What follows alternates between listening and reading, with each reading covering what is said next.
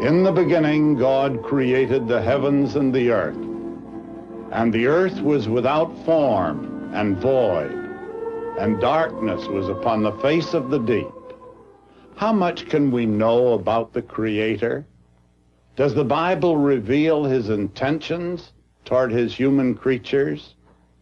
The young and the old are interested in these questions, and in this program, the Bible family, in their own unique way, will bring many answers to our attention. The Bible family consists of a widowed mother and a grandfather and the children. Here they are. Hi, I'm Levon. This is my little sister, Christiana. Arby. I have a good idea. Let's go. Charlene. Ice cream fit. And I'm having a triple slice. Risa. Well, you can't have that. And Mother. You're going to be the first man in all the fun. This will give you a little idea of what to expect as the program unfolds.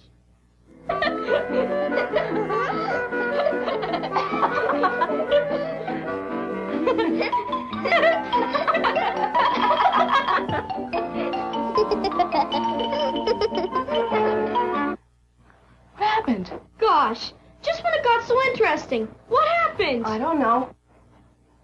The electricity's on. Mom, something happened to the TV set. Let me see. Can you fix it, Mom? Oh, I don't know, honey. Did you try the little button? I did. Well, I guess there's nothing else we can do than to call the television repairman. But he won't come now. No. Why can't you fix it, Mom? Oh, honey, I don't know how all those tubes and wires work in the TV set.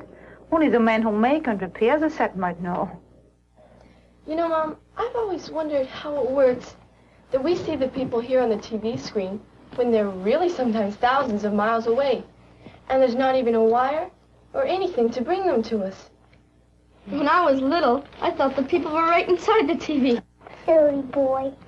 Mom, How come we can see the people when they're so far away? Oh, my. All these questions.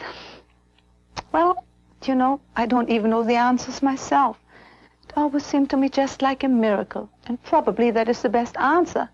People know how to make television sets, but the basic secret, just how they work, has not been understood. No one can truly define electrical or electronic energies. That is a secret which belongs to God. He has allowed men to harness all these energies, but he has never revealed to men just how they function. you know, Mom, I remember how Daddy used to fix that radio. You know, Mom, I really miss him. I do too. Oh, so do we all, honey. Well, children, I guess it's time to go up to bed. We want to make some Grandpa come home. Get washed up, Here pretty soon. brush your teeth, and it's getting late. Come on. All right. Grandpa might be very late tonight. Good night, Mom. Good night, Mom. Good night, children. Good night, Mom.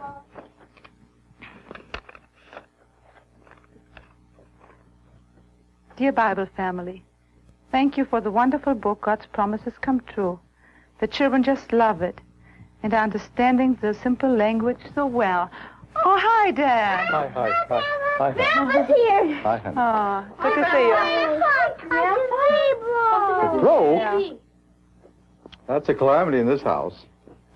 Are you sure the current's on and the switches are right? I've been watching that lately. It seems like it's been getting tired. I hope it didn't say goodbye. But anyway, tomorrow morning we'll get it fixed so you can all have your TV programs again. Good. Don't worry about it. That's good. Okay, children, I think now it's time to go to bed, okay? Good night, Grandpa. Good night. Good night. Good night. Are you ready, Risa? Come on, honey. I'm coming.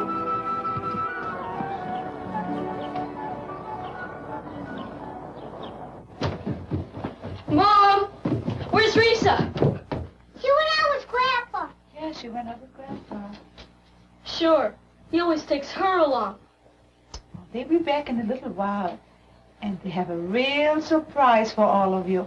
Well, since I couldn't go along, they can just keep their surprise. Now, what has come over you, Arby? I'll do my homework. Always Risa.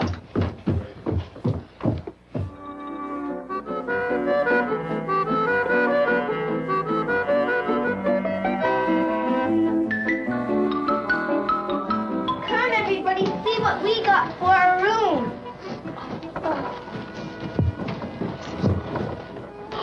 There you are. Now, wait a minute. Now, we've got this in case that big television goes out. This is for the playroom. But remember, the mother tells you if you can have both on at once. Oh, wait, where's RB? RB, come on down. I'm busy. What'd he say? He's busy. Go ahead, open it up, children. Open it up. Careful now. Hey, it's new TV. Charlene, what happened to RB? He got jealous. Jealous of whom? Of Risa. I guess he wanted to go with you, Grandpa. Oh, my. Charlene, would you go up and see RB and ask him to come down? If he says no, say Grandpa wants him to do a favor for him. Will you Okay. please?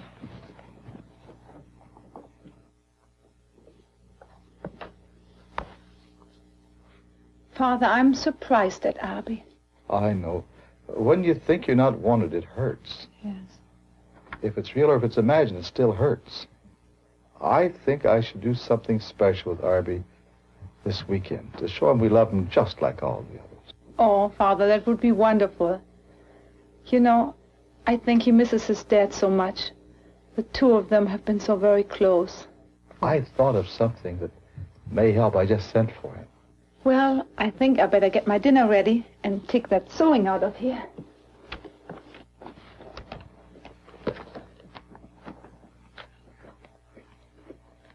Hi, RB.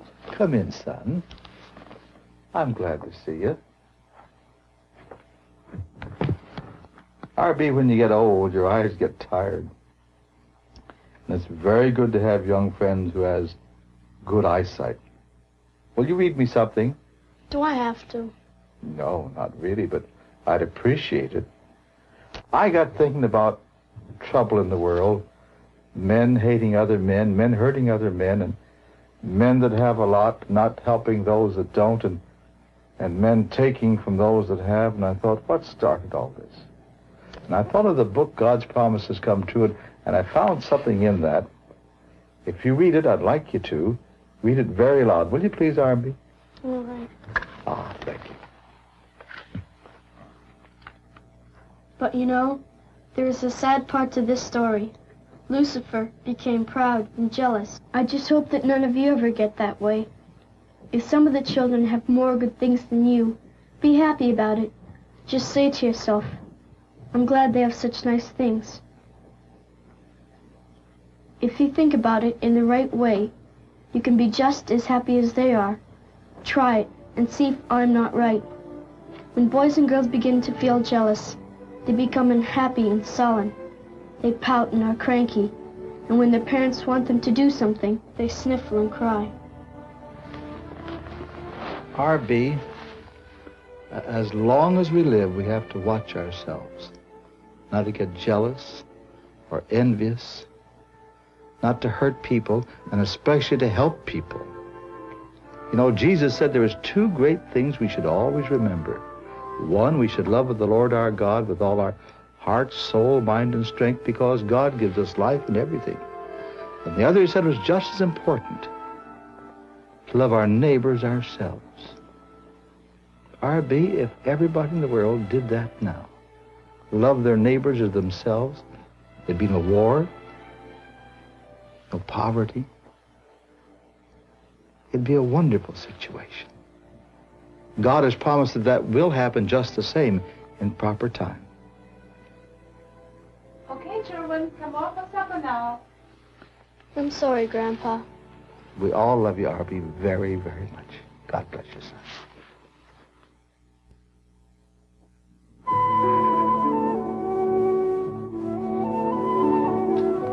Grandpa, you never had your regular walk today. I promise you I'm going to take it. And remember, R.B., this weekend you and I are going to do something very special. Oh, boy!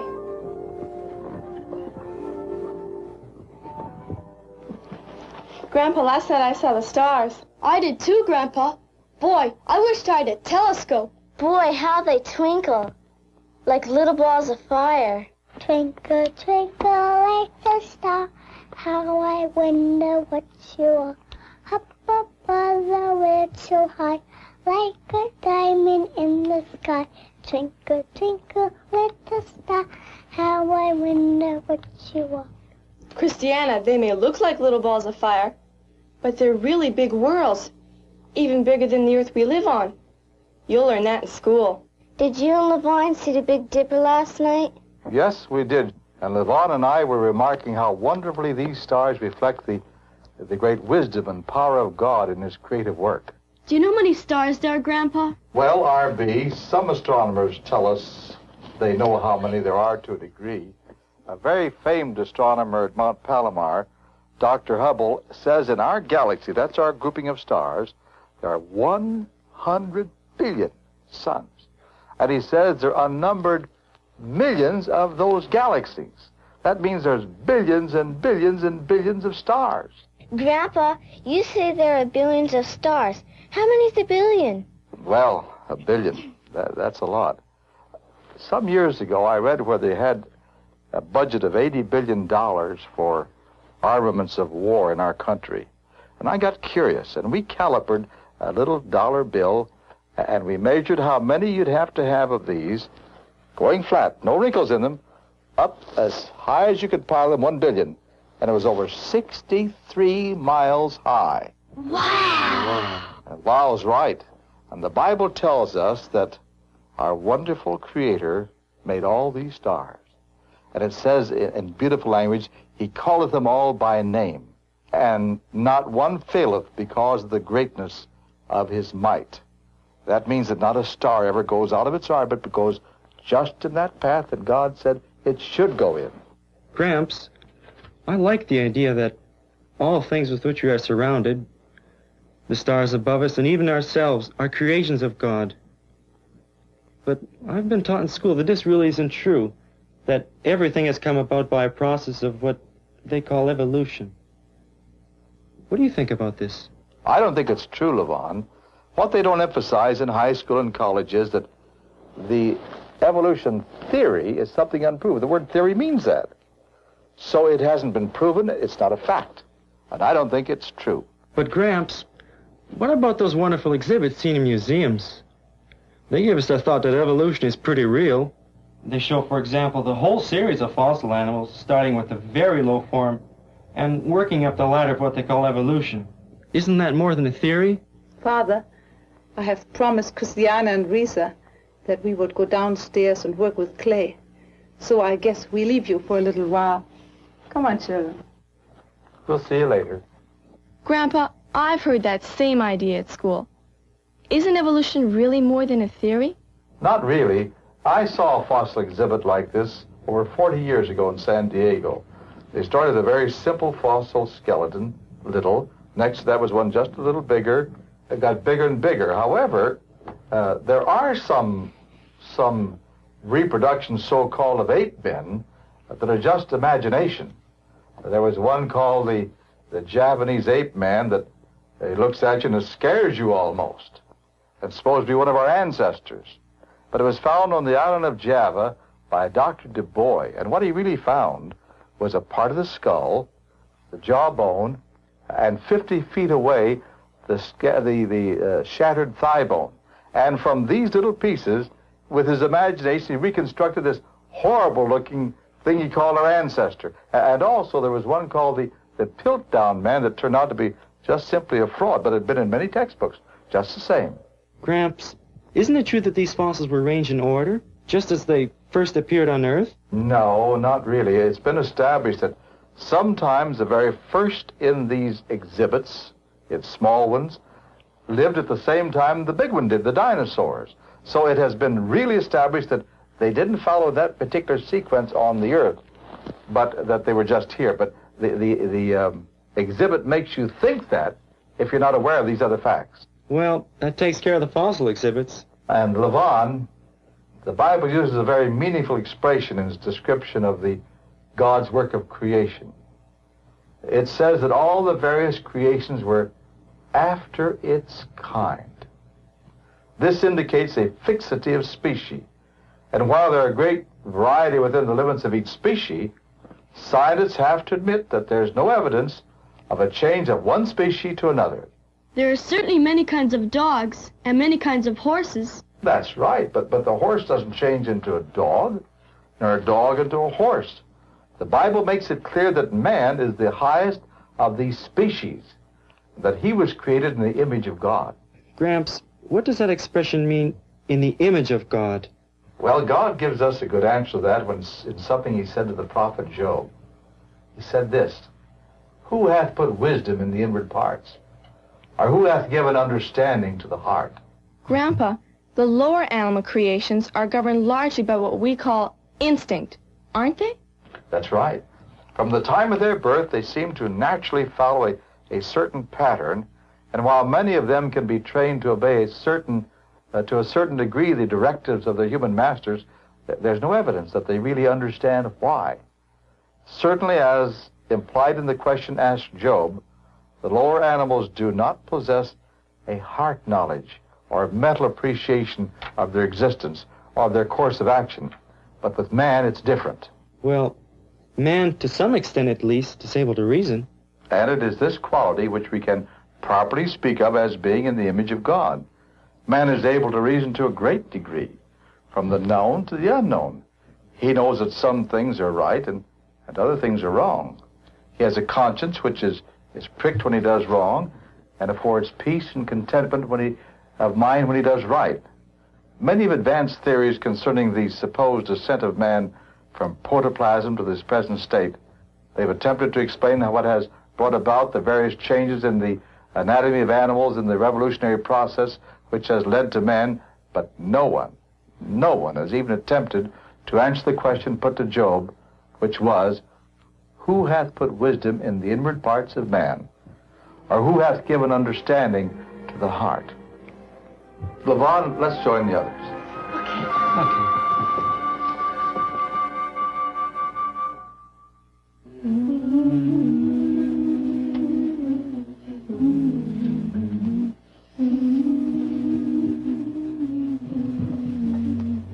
Christiana, I think you have to take a little more water. Your clay is getting dry.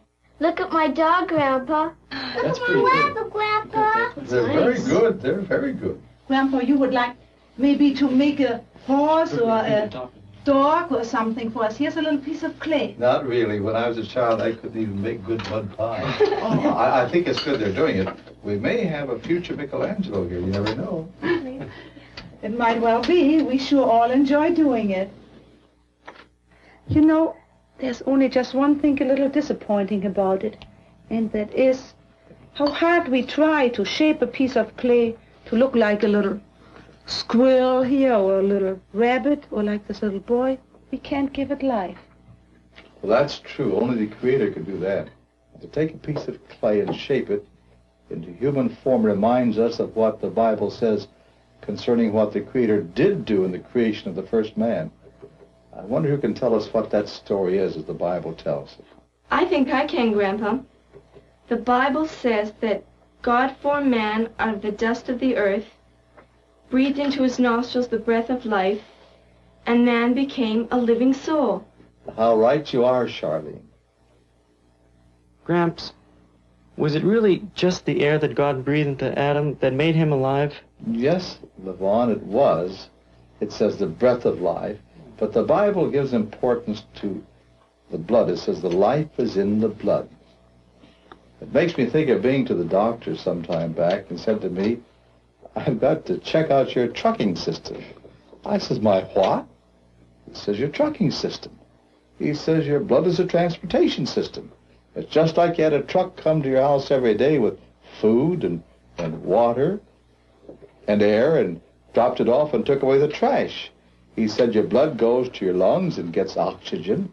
And then it goes down to the liver and gets some chemicals your liver's made into other ductless glands and gets things they have made. Goes to small intestines and gets food that you've taken, the nutriment. And then it goes to each one of the cells and drops off the oxygen and food it needs, picks up the trash, goes back to the kidneys. Kidneys gets rid of some of the trash. Then it comes back to the lungs, and you get rid of carbon dioxide, which is more trash, and takes in more oxygen, just keeps going around and around. And interestingly enough, if I remember correctly, it was only about 400 years ago that man realized that the blood had a circulatory system. Now we notice the prominence the Bible gives to the breath of life.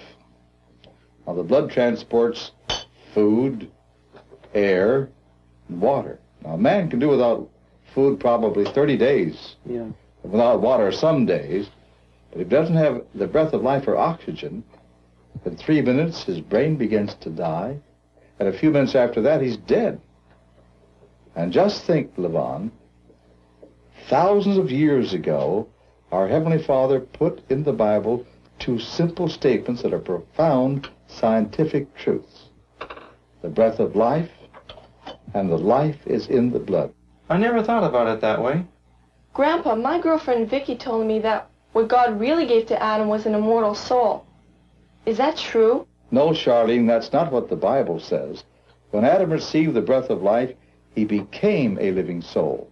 And the meaning of the word soul is a living being. He could see, he could hear, he could taste, he could smell, he could think.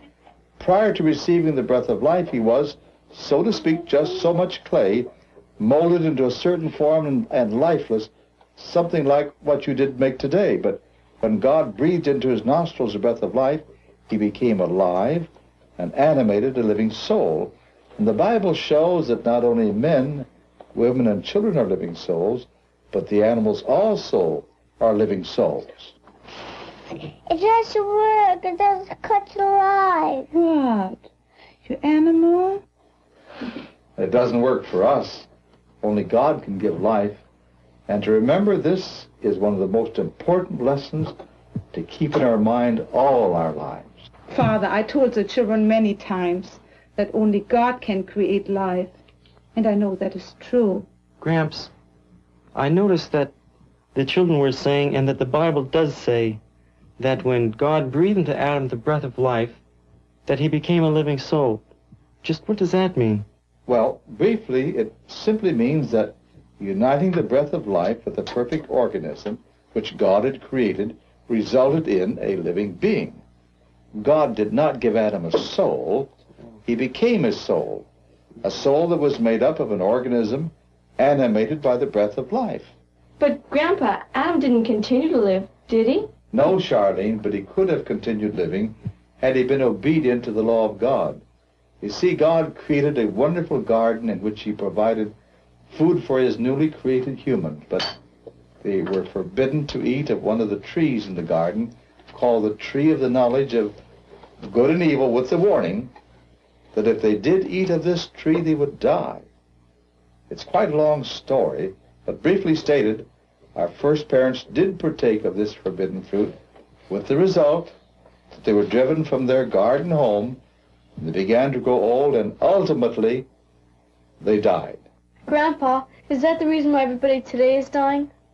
And why Dad had to die? Yes, Arby, that is the reason. In the Bible, we're told that in Adam all die. Gramps, doesn't that same text say something about all being made alive in Christ? Levon, I'm glad you remembered that. That's an important text. It says, as in Adam all die, even so, in Christ shall all be made alive. This is the wonderful hope of life that is held out to all in the Bible. It is described in the Bible as the resurrection of the dead, and someday we'll all see your dad again. Just like the song we sing about Adam and a resurrection. Indeed so, honey. And I'd like to hear it now. Let's all sing it. Oh, I like that song. Father Adam made the apple and he led us into sin. Mother Eve and him had no idea what they led the whole world in. Ever since they disobeyed God's voice and listened to Satan's lie, not a human being has lived that wouldn't die. But we'll meet in the resurrection. But we'll meet in the resurrection. but we'll meet in the resurrection, when the church is gone up yonder with our Lord. Jesus came one day, was born, near 2,000 years you see, and he gave his life for Adam, Noah, and for you and me. What a plan God has for mankind, made his precious promises in the Holy Bible, God's own signature. But we'll meet in the resurrection, but we'll meet in the resurrection, but we'll meet in the resurrection, when the church is gone up yonder with our Lord.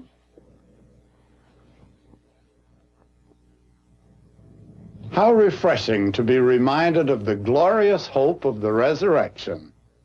May we thank the Bible family for sharing some of their thoughts with us. One of the points I picked up in following the program is that the great variety of species found in the animal kingdom did not develop by chance, but through the guidance of a supreme intelligent creator, and that man himself is not a product of evolution. Friends, we would like to send to you the little book entitled 3 Keys to the Bible. This revealing little book presents 10 lessons pertaining to God and his characteristics. First, there is a God, and then God revealed in animal life, God revealed in man, the Creator's wisdom, God's eternal justice, the Creator's love, our all-seeing God. God hears and cares, the Almighty God, and the glory of God. All these lessons are yours simply for the asking. They will be mailed to you free and without obligation. Simply ask for 3 keys to the Bible. Just the 2 words, 3 keys, will do, and this revealing little book concerning the Creator and his Word, the Bible, will be mailed to you. Simply ask for the 3 keys. This program has been brought to you by the Dawn Bible Students Association. And now, until we see you again, goodbye, and may God bless you.